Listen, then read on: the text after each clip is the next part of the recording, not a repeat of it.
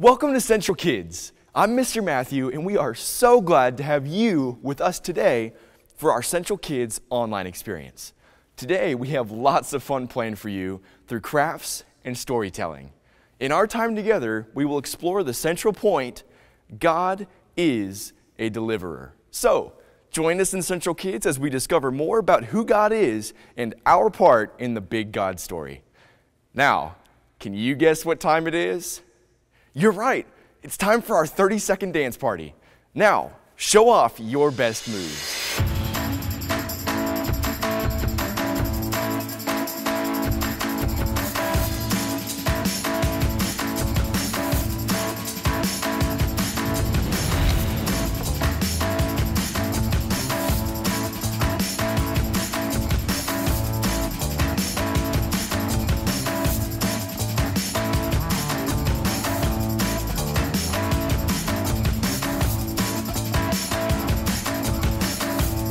Yeah.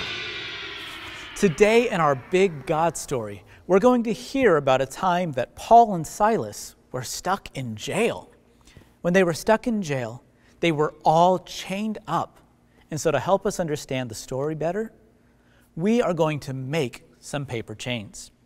You're going to need some paper, some scissors, tape or staplers or glue, and markers if you want to decorate your chain. So first, you're going to have to cut the piece of paper into strips of paper going the long way. And you can use plain paper or colored paper and then use the markers to decorate them however you want. And then you're going to curl up the strips of paper into a circle and attach the ends using tape, and you're going to attach more to it. And you're going to make a long chain. Now, you can then use the paper chain to decorate your house or use the chain to help you retell the big God story. Last week, we talked about Paul helping lead the church in Antioch. Paul didn't stay in Antioch all the time. God called him to leave Antioch and go on a missionary trips to tell people in other places about Jesus. God led Paul to many places while he was on his missionary journeys. In each place, God used Paul to tell other people about him. Today, we're going to talk about when Paul and Silas went to a city named Philippi.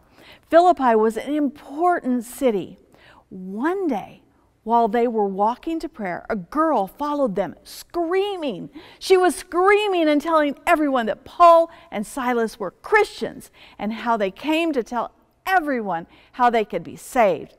This girl that was shouting like crazy was a slave girl who earned a great deal of money for her owners by fortune telling.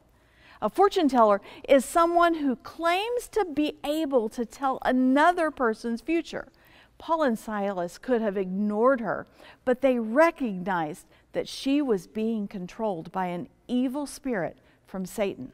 She was trying to stop Paul and Silas from helping people learn about Jesus. The girl followed them for days, screaming.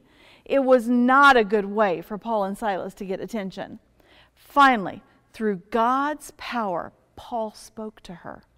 "In the name of Jesus Christ, I command you to come out of her," Paul said. And God freed her from that evil spirit. This was very good for the girl, but not so much for her owners and their money-making scheme. The evil spirit had given her the ability to tell fortunes. Now she couldn't make any more money for them. This made her owners very, very angry. So they seized Paul and Silas and dragged them into the main part of town to face the authorities. The girls' owners accused Paul and Silas of throwing the city into an uproar, supported customs unlawful for us Romans to accept or practice. Soon a crowd joined in on the attack on Paul and Silas. Then the authorities ordered Paul and Silas to be beaten and thrown into jail. The jail was not a comfortable place to be. Paul and Silas had been beaten before they were tossed in jail, and were put in chains. How would you feel if you were in jail? Would you be scared? Nervous? Paul and Silas might have felt some of that too. They definitely would have been in pain from the beatings and uncomfortable from being in chains. But you know what they did? Inside that dark prison, Paul and Silas prayed and sang praises to God. They loved God so much that even in a very bad situation, they praised Him. As they were singing, something amazing happened. An earthquake. At once, all the prison doors flew open and everyone's chains came loose. Wow! This earthquake was huge. God sent an earthquake at just the right moment and freed His missionaries from jail. This was great for Paul and Silas. But what about the jailer? It was his job to keep them all locked up. And now all the prisoners were free. The jailer was afraid he would get into really big trouble. But Paul and Silas hadn't run away. And all the prisoners were still there too. Paul shouted, "Don't harm yourself. We're all here." When the jailer heard Paul's voice, he asked them, how could he be saved too? Paul and Silas said, "Believe in the Lord Jesus and you will be saved." Then they told the jailer and the people in his house about God. That night, not only the jailer, but everybody in his house believed in Jesus. Later, Paul and Silas went to the jailer's house to eat. Together, they celebrated what God had done. In just 24 hours, one day, God had delivered the slave girl from the evil spirit. God had delivered Paul and Silas from jail. And God had delivered the jailer and his family from sin. God is a deliverer. The word deliverer is a really cool word. In this situation, the word deliverer refers to setting someone free. God delivered the slave girl from her bondage to an evil spirit from Satan. God delivered Paul and Silas from the prison. And God delivered the jailer from a life separated from him by sin. God did all of this because He is good. He loves us, and He wants everyone to know Him. God still delivers. He still has power over everything, even earthquakes. He still loves us so much that He wants us to deliver us from the situations that make us afraid or sad. He still longs to be close to us, to deliver us from the separation from Him. God wants our bondage of sin or fear to be replaced with joy and the peace of knowing Him. In the story of Paul and Silas, we heard about different ways that God delivers people. He delivered the slave girl from the evil spirit from Satan. He delivered Paul and Silas from the prison.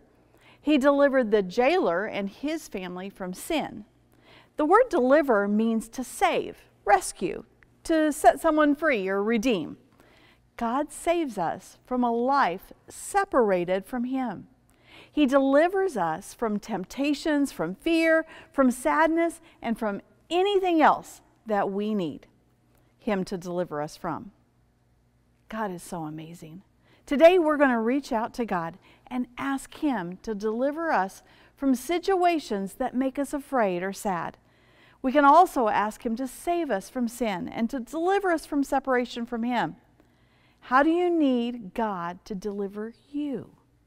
If you're like the jailer and want to know how to be saved, all you have to do is tell God you're sorry for sinning and ask for forgiveness.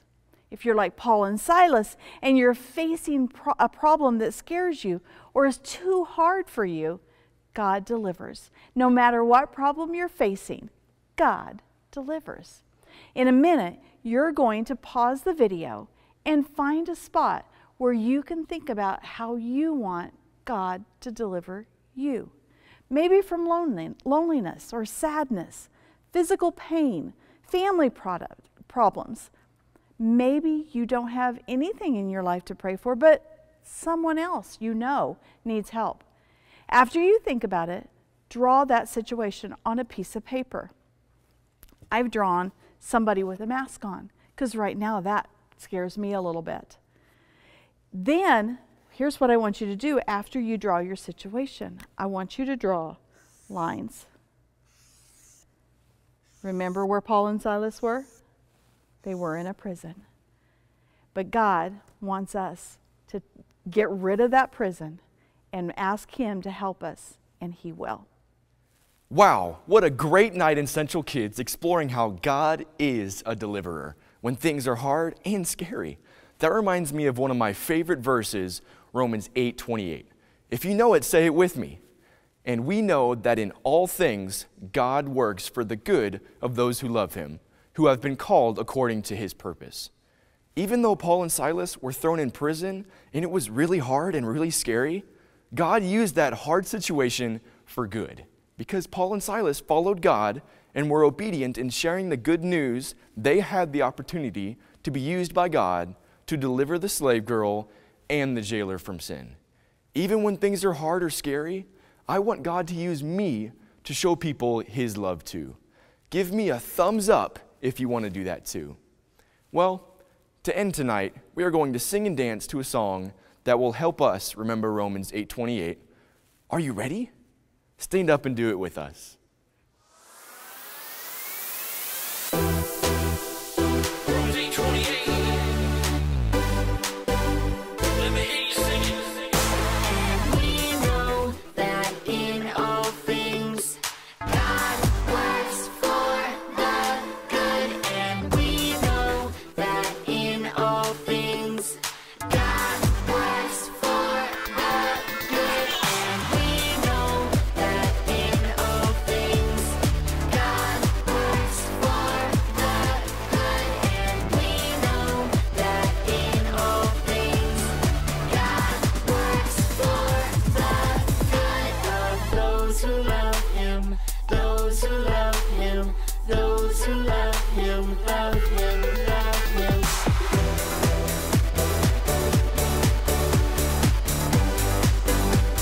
Romans 8:28.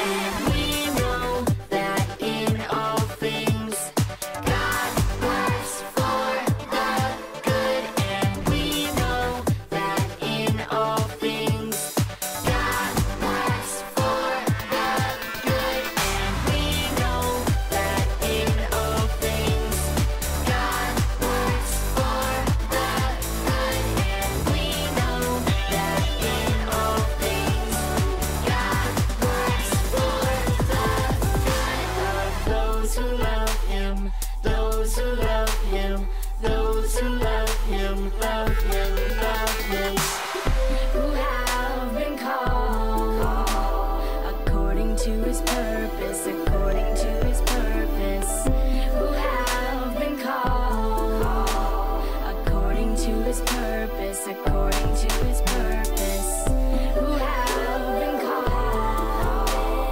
according to His purpose, according to His purpose, who have been called according to His purpose, according to His purpose.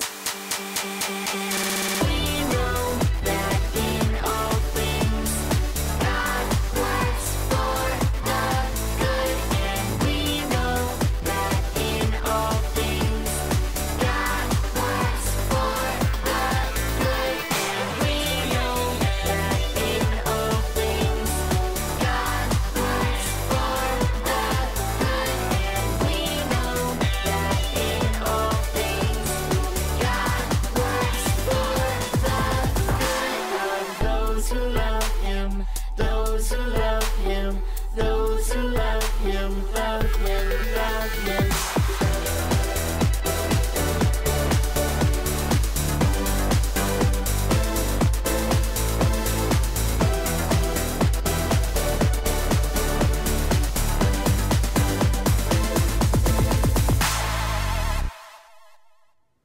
That was so much fun. We loved having you join us in our Central Kids online experience. We can't wait to have more fun with you next time. See you later.